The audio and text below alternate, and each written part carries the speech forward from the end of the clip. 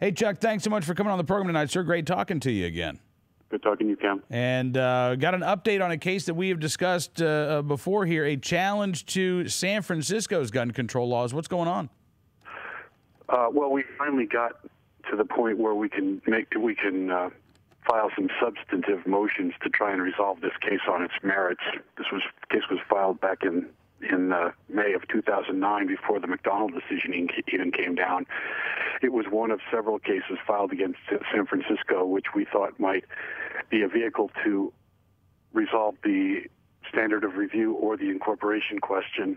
But the city has managed to, first it was stayed while McDonald was heard, and since then the city has managed to file a number of obstructionist motions that we've prevailed on all of, finally, and now so now we filed a motion for judgment on the pleadings to resolve the issues, which are whether or not the city's ordinance that bans the sale of non-sporting ammunition, and self-defense is not about sport, and that requires a gun in the home to be locked up, making it useless for immediate self-defense, are violations of the Second Amendment. So the city is trying to make this a huge discovery battle, and trying to make motions to try and get a lot of factual issues into dispute, which we don't think have any business in this lawsuit.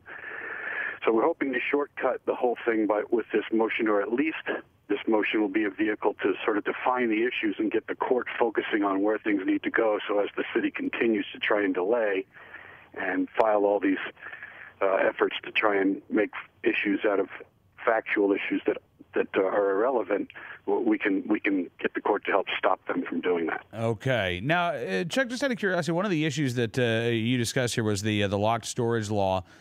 D.C. had a law which was challenged under Heller that you had to have your firearm locked up, the ammunition stored separately, basically inaccessible for use in self-defense, and that ordinance was struck down in Heller. How on earth can San Francisco even claim that this ordinance is constitutional? Well, that's a good question, and that's one of the reasons that this ordinance made a very attractive test case for us. The other ordinance was a complete ban on the discharge of firearms in the city with no exception for self-defense. So between those two,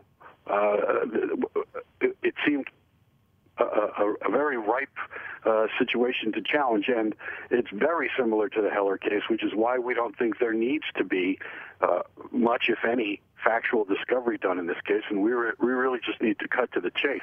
But when Heller came down, this case and another challenge to the San Francisco Housing Authority's ban on firearms in residential public housing units were both very clean-cut, narrow issues type cases that would make great test cases because of their similarity to issues that have already been resolved. So we'll see what happens in the Nordyke case. That case may or may not address any of the issues relating to standard of review that we had hoped would be addressed. But now this vehicle, if not some of the cases that are already up in the Ninth Circuit, this case, if not some of the cases that are already up in the Ninth Circuit, could provide a vehicle for the federal court to deal with the standard review issue again.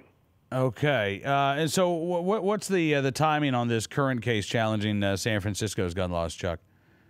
Our hearing on this motion is in the middle of July, so now we'll be waiting to get the city's opposition, and then we'll file a reply brief. And I got to point out, it's very rare that that a plaintiff would win a motion for a judgment on the pleading. Now, this is an unusual case, so we think it's appropriate. But even if it doesn't, even if we don't flat out win, I think we're going to get a lot of guidance from the court on where the case should go and how it should be litigated from that point on. The court will give us some help, I'm hoping, in framing the issues the way we want them framed, rather than trying to create artificial issues the way the city wants to frame the case. Yeah, absolutely. All right, well, listen, Chuck, thanks again for coming on the program tonight, sir. Have a great weekend, and look forward to doing this again soon. My pleasure, Cam. Have a good weekend. You too, sir. Chuck Michelle, California civil rights attorney, joining us here on Cam and Company.